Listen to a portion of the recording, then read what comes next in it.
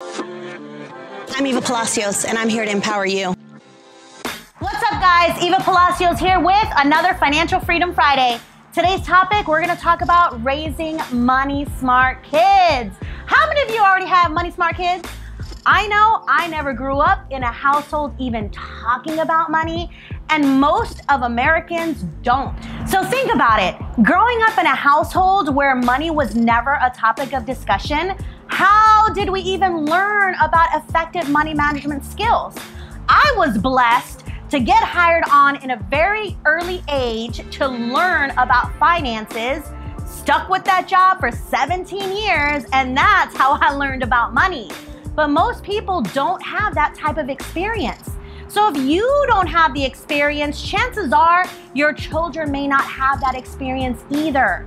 So there's a couple of ways that you could change the generations to come.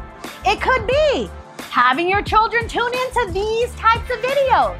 It could be pouring onto them with audiobooks, maybe some podcasts. But most importantly, I like to be a product of the product. I like to learn myself so that I in turn can teach it to my children.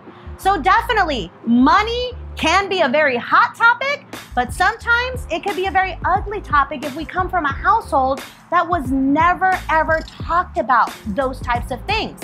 So in terms of my own situation, I have been able to teach my kids things like always make sure you know how much your income is. I've got a 19-year-old. He's already working. Guess what mom's doing? Checking in every payday. How's your paycheck look? He even tells me, Mom, jobs are for the birds. I don't know if I could even deal with these little paychecks, which then can spiral into doing things like entrepreneurship or learning a certain trade that can literally open their eyes to bigger and better things in life. But it can be as simple as teaching your 2-year-old or 3-year-old to put money in a piggy bank.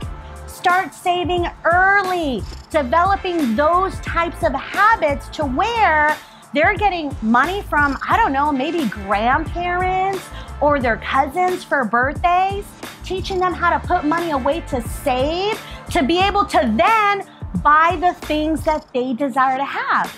I'm gonna be honest. I don't buy my kids things like video games or high-ticketed shoes or clothing. I give them the bare essentials. We're talking food on the table, roof over your head, lights on type situations. Every single luxury they've got, they've actually paid for it with their own money, whether it's birthday money, holiday money, graduation money. And in my own personal opinion, when these children / young adults pay for things with their own money, guess what? Don't they take better care of their stuff? I know my kids do.